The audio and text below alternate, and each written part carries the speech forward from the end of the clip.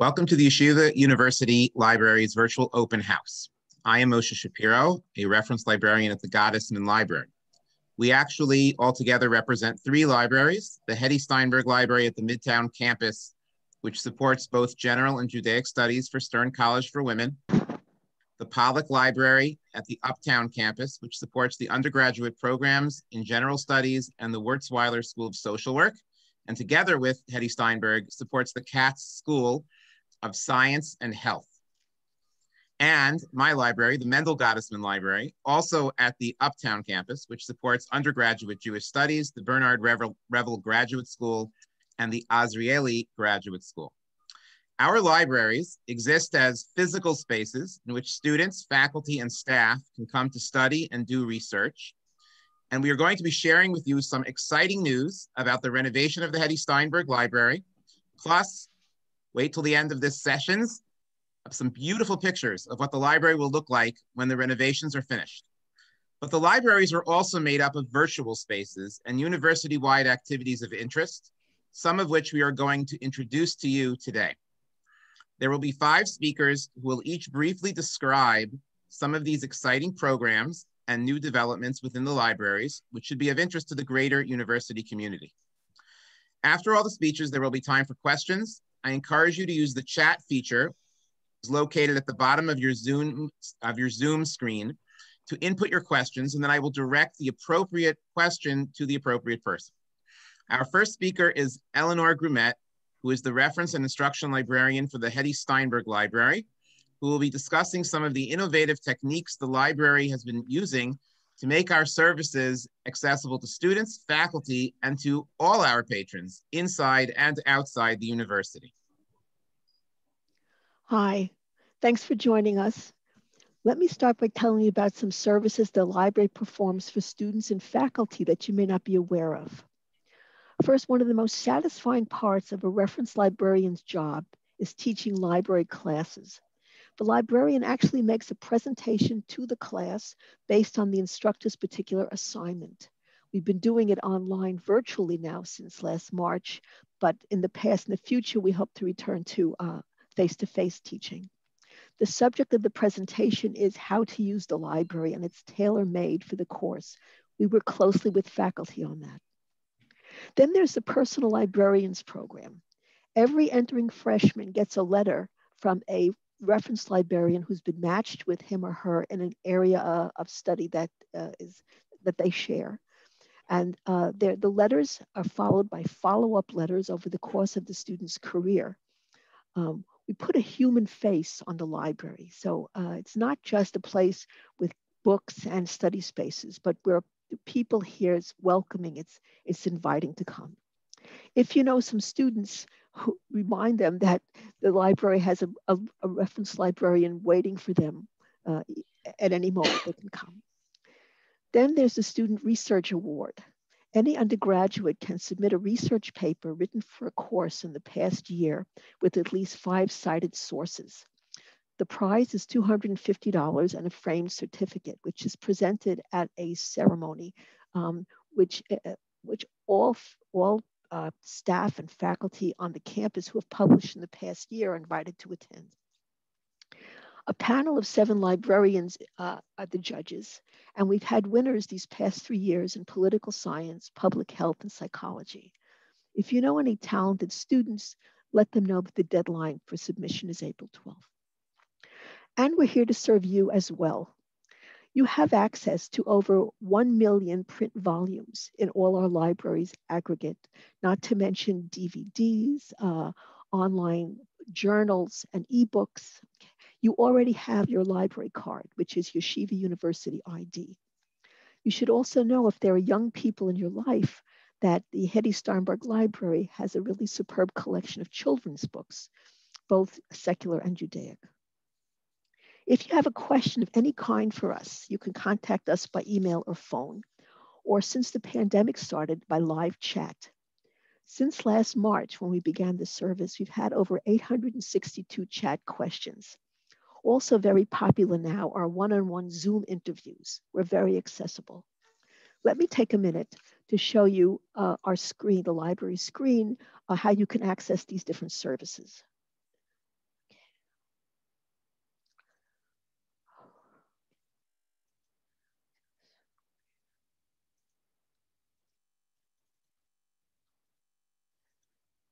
Okay, this is the library homepage. This is the go-to place for everything having to do with the library. As you can see at the bottom here, there is somebody actively involved on chat as we speak. If you click on that link, you get a box. You can just enter your question here. For all forms of contact with us, hidden up in the upper right-hand corner is the Ask Us link. Okay, you can either do chat, and it gives you reference hours for when somebody's manning the chat screen. Okay, you can call us. Here are our phone numbers. By email, you can send us an email. There's a form to fill out with your question. Okay, and then there are some, questions, other questions you may have that frequently asked, and you can get the answers right here. Okay. One of the services we provide now is grab and go, which means that you don't have to come into the library. You can let us know you want a book. We get it ready for you, put it in a bag, you show up and you grab it and you go. If you want to submit a grab and go request, you just fill out the form here. Okay. And one last service I want to tell you about is interlibrary loan. Okay. Interlibrary loan is great. If Yeshiva does not have an item that you want, we can get it from anywhere in the United States and even some foreign libraries. So that's how to do that under services, interlibrary loan. Okay. So next I'm going to hand the baton over to my colleague uptown, Shulamis Hess, who wears many hats. And she'll speak to you about our popular library book talks, some databases of interest, and she'll address something glaringly missing from my presentation, which is how you will find a book or article in our collection. Hello, everyone. Thank you for joining us today. We launched our first book talk 4 years ago. It was at the YU Sfarim sale, and it featured Jeffrey Gurak. Cut to 2021, now we have at least 3 book talks per semester. The topics range from children's literature to philosophy to personal memoirs. To get a taste of some of our offerings, you can check out the library blog, which of course is on the YU Library homepage.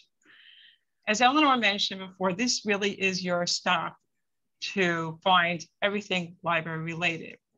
Some of the things I'm going to cover include databases and research guides. The part of the page that I'm focusing on now is the middle. This is where you're going to search whatever it is. So if you put your cursor here and whatever tab is highlighted, that's what you're searching. I'm going to put you find aside for now because I want to focus on databases. We have close to 300 databases. It's unbelievable. Some of you may be familiar with some of them, such as Academic Search Complete or JSTOR, but why limit yourself to what you know? Check out the subjects. You can browse by subject, and starting with art, architecture, and music, down to Wurzweiler resources and everything in between. Of course, I'm not going to cover all of them right now, although I would love to. And let's take a look at one in particular that I find particularly fun. It's the Ancestry Library. Some of you may know this because it has genealogical information, but it has so much more than that. You could just tell from some of the icons. You can find census records back to 1790, vital records of all sorts. And there are historical maps, photos, documents. I decided to take a whirl and to give this a whirl and search not my ancestors, but my husband's parents who have since passed away. I'll make it a little bigger. You can see that by the font, what kind of dot matrix printer they used in those days. This is a passenger list, unbelievable. This was put together, look at this, March 1940. That's when they came over from Germany. They have the same last name as mine, Hess, Walter and Julie Louise. They give you the ages that they were at the time, their professions, the languages they spoke, and even, of course, where they came from, and even the port that they went via. Really fascinating. Another database of note, which I alluded to before, is called UFind, which, as I said, is the default search on the homepage of the library. You will not forget that you should go home anytime you need anything library related. Okay, as it says here, you're finding articles, books, and ebooks in one search. And it's even more than that. It's encyclopedic entries. And let's take a look. Instead of me giving you a speech about it, let's see what we can do with it. So I decided to search a topic that I think is interesting to others, and it's nutrition. Let's see what we can find about nutrition. Now, I did this search last night and I saved it, and you can just jump to it. So normally you would be typing it, but I did it ahead of time. Now, just like when you search for something online, you're going shopping online, right? And you find a lot of weird results and you want to filter it. You can do the same thing and UFind. So, and by the way, this is like a mega search engine. This isn't just one database. This contains many, many databases, many journal articles, many ebooks. So here we are in our filter.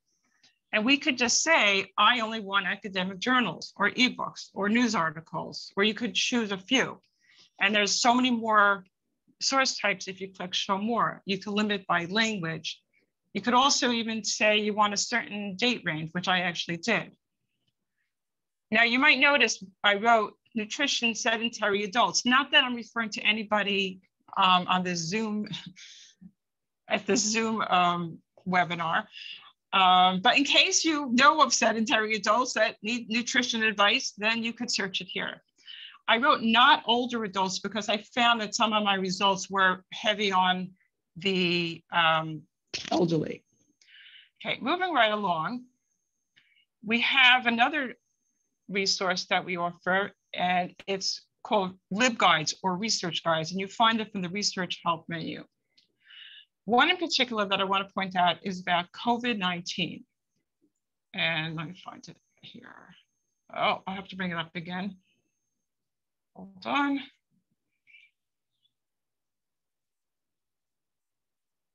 The search share is a little slow.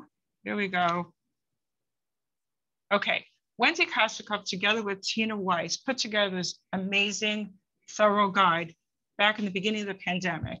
Of course, it gives you COVID-19 information, vaccine, whatever, but it's so much more.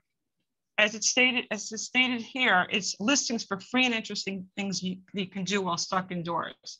So I'll let you explore this on your own, but just certain things I want to point out. If you want to see a free performance, you know, you don't have to spend money on a ticket, just watch it here. You want to go to a museum, go here. You want to learn about how to de-stress or some exercises you can do when you can't get to your gym, go to well-being. I'm now going to pass this part of the program to Stephanie Gross, who is our e-reserves and scholarly communication librarian. And share screen. Screen.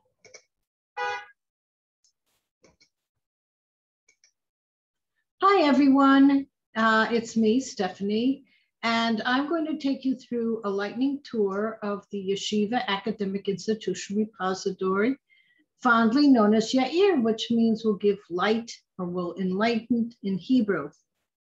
It was rolled out in May of 2018, and it is actually an online collection or a treasure trove of academic work created by faculty, students, and staff, with the goal of elevating the standing of YU as an academic institution in the academic and cultural world, to increase pride among faculty, students, and alumni, who are major donors, of course, and to engage with a global audience. All this per the YU strategic plan. So the commonly thought of examples would be journal articles, books, book chapters, and media, such as recorded book talks and recorded interfaith series between faculty and people from outside YU. The most recent endeavor has been Crisis and Hope, YU Voices. But we have other delightful offerings.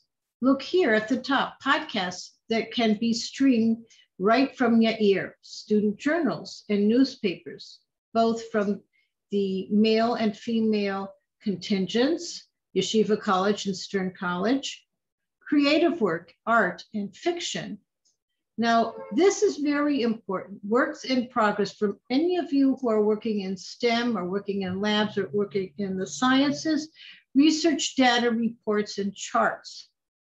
BA honors theses, MA theses, and doctoral dissertations, and departmental and institutional publications, such as reports and newsletters. We get many of this from the Yeshiva University Office of Admissions Affairs, the provost. So one major question that you're probably asking is, what can Yair do for me and for YU? Well, first and foremost, it stores and showcases intellectual output, but it also provides an easy permanent link for sharing work globally on your CV and social media. And of course, everyone knows how important it is to share your work, not only on the outside with platforms such as academia, but with YU and as an institution for which you work. All right, let's meet some participating Yair communities. We have the Revel School of Judaic Study and the Cass School of Science, just to mention some of the very well-known and a very long list here of communities. And we also have newcomers, such as the Fish Center for Holocaust and Genocide Studies and the Arthur Schneer Program for International Affairs. You don't see your department, just give us an email, email a note, or you can contact me with the right phone number. Here's an earlier podcast, which we gleaned from the web. It was archived in a manner of speaking, and now it's streaming directly from Yair. This is also, again, topics on Judaism from our faculty. A more recent example is the Crisis and Hope YU Voices that I mentioned earlier. But look, it's a collaborative effort between 3 different departments. And on Yair, it is noted under each of those departments. So one is the graduate school, but then you do have centers and you have institutes. This is a recent talk. It can be streamed directly from Yair. This one has to do with equity and inclusion. This is an example of a book talk by an Azrieli faculty member. She wrote a book, a children's book, as someone mentioned earlier. And this can be, again, accessed and played directly, whether you have a Mac, an Android device, handheld. All of this is very easy to use. This undergraduate students have been producing for a number of years a beautiful fine arts journal. This particular issue was called Divine Chaos. It has art and fiction. A very exciting initiative by the student body last year during COVID was to publish online, born digital journal called Community, which focuses on public health. And another one called Speech and Pathology from another student organization. And both these journals, if I understand correctly, are supported by the Office of Student Life, amongst others, and some of the deans. Okay, a perennial favorite has always been the Commentator, Yeshiva College's newspaper. This has been digitized, going all the way back from 1936 from the microform. Another new favorite has come up, not just by YU faculty and students, but by users from abroad, as far away as Israel and Spain, requesting items, theses, and dissertations to be digitized and made public. And if we can, we have been doing this, it's on demand. This is a faculty interview with a Stern professor named Dr. Jill Katz.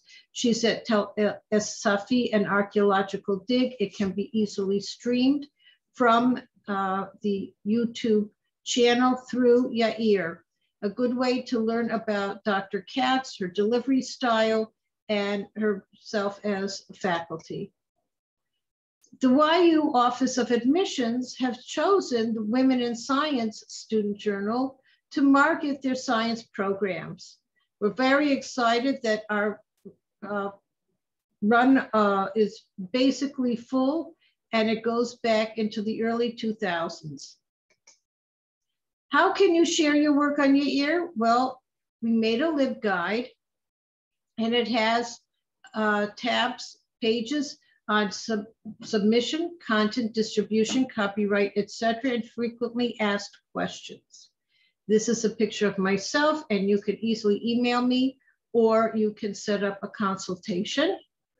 Now, a highlight of our year is getting together and publishing a catalog of Yeshiva University authors, which includes citations to journal articles, books, book chapters, and presentations. The mission and scope of the catalog is to record lively discussions, reflect creative vitality, to cite evidence and research, and to document campus life. This is an example of a typical page in the catalog. We give a thumbnail sketch, and we give the contributor with their affiliation and a proper citation. And we even have citations referring to media as well. So I thank you, and I'm going to turn over the mic now to Sandy Moore, who will tell us more about ebooks, purchasing, and the like. Hi, thank you so much, Stephanie. So again, my name is Sandy Moore, and I'm the head librarian at the Pollock Library. I've got two topics to discuss with you today and share with you. The first of those is OER and a project that Yeshiva University is working on with Lyrasis. So a quick definition, OER stands for Open Educational Resources, and these are teaching and learning and research materials that are either in the public domain or licensed in a manner that provides everyone with free perpetual permission. OER is typically free or of low cost to students and can come in many formats. Traditionally, it replaces traditional textbooks, but it could also be journal articles and other instructional materials, worksheets, tests, you name it. So this past semester, we've been working with Lyrasis, which is an academic library consortium, on the alternatives projects, which is helping faculty use OER in their courses so that students can save money on textbooks. We've already run a pilot of the program with a marketing instructor at YU, and we went through her syllabus and her learning objectives, and we helped her find materials so that her students would not have to purchase a textbook. This past week, me and several other librarians met with university faculty, college faculty from liberal arts colleges and community colleges all over the country, as well as other librarians. So we're partnering with people outside of YU to work on this project as well. We have several other YU faculty that will be joining in this project with us. Additionally, we've really had a big year for ebooks. Since the pandemic hit and we were closed for a while, we definitely shifted our focus to purchasing more ebooks, which also meant that we needed more textbooks as ebooks. Trying to navigate that budget-wise has been pretty tricky. Unfortunately, a lot of publishers don't allow libraries to purchase textbooks because of our lending policies, but whenever possible, we do try to make those available for students. And it's so much easier if you have a group of 30 students, we have unlimited access to help them gain access to their ebooks and their textbooks. I know those of you that might work in student services or admissions and advising sometimes reach out to librarians about helping students get ebooks, and I encourage you to do that. We're always there to support them, and hopefully going forward, this OER project will significantly lower the cost of textbooks for students. I am going to now turn this over to Rina, who has some lovely photographs to show us of the remodel going on at the downtown campus. Thank you so much, Rina.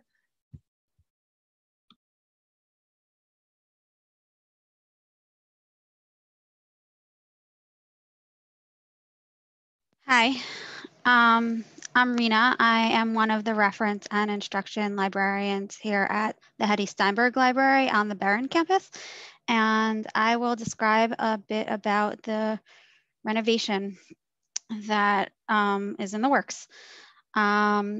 So first I'll talk about plans for the Hetty Steinberg Library, and then I'll mention a little bit about some potential opportunities for Uptown for Gottesman and Pollock. So we have plans for a renovation, and it includes a number of goals. So firstly, a dedicated classroom. So right now, the classes have taken place either in the classrooms themselves, or in one of our smaller study rooms if it's few enough students, or well, right now everything is over Zoom anyway, but the plan is to have within the library a dedicated classroom so that the students can come to the library and get the tour and look around, and then also have their information literacy session in the library itself. And then also part of the goal is to increase the amount of study space, newer carrels and things like that, and to add some seating areas. And then computer flat screens sort of designed so that the students can collaborate together while studying. They can share the same flat screen and work together. And part of this also is aesthetic changes, like cosmetic appearances. So those are the goals of the renovation. Sort of as part of this, we had to make some space, like for the dedicated classroom that I mentioned and for the extra study space. So we undertook a large scale collection weeding project, which we would have, liked to work on anyway, but this was sort of an added impetus. We went through and we we saw what needs updates. We removed some of the older materials or less needed materials. And part of this we worked on in consultation with the faculty. So together, like sending them lists and, them looking through our materials and, providing input about the collection. So again, we did this collection weeding project to help us with space for the renovation. And now I'll show you some of what the renderings look like that we have from the architect. They're not exact, like changes still could be made, but for now, this is what we have. So you can see here, you would walk in and there would be where now the reserve desk is. So reserved textbooks, textbooks that circulate for 2 hours and designed for a class so that the students can share them. This desk would replace that current desk, and you could see, if you've seen the current library, you see, it has a very different look. And it's just like an open, welcoming space. And then here is also sort of when you first walk in, but to the left, you see a reference desk, and that's where the reference librarian would sit. And the reference librarian provides assistance to students, like helping them find resources and helping them with citations for their research work, help like that. So that would be the reference desk on the left. And then you could see these chairs, like these white, modern looking chairs. That's, additional seating space. And then here you could see, firstly, you could see the windows. Those are currently there and they will be maintained and sort of highlighted just as a nice aesthetic feature of the library. And you could see in the background, the glass doors, that would be the dedicated classroom. And then when not in use, it would serve as more study space. And you could see then there's the shelving areas for what would be the Judaic Studies reference collection. And the General Studies reference collection, which is currently there, would be moved downstairs where the periodicals are, and those would be moved elsewhere. So things have shifted around a little bit for space purposes. But so you can see, modern, updated kind of look, and that's what the architect has in mind. And then just Pollock and Gottesman, so potentially some upgrades up for consideration. They are thinking about maybe adding in some 3D printing, some digital media labs, video conference stations in the group study rooms, so that to facilitate group study, and then collaboration hardware and software, also to facilitate group study. And so the goal, the intent of the renovation, so that it enhances the library space both aesthetically as well as functionally.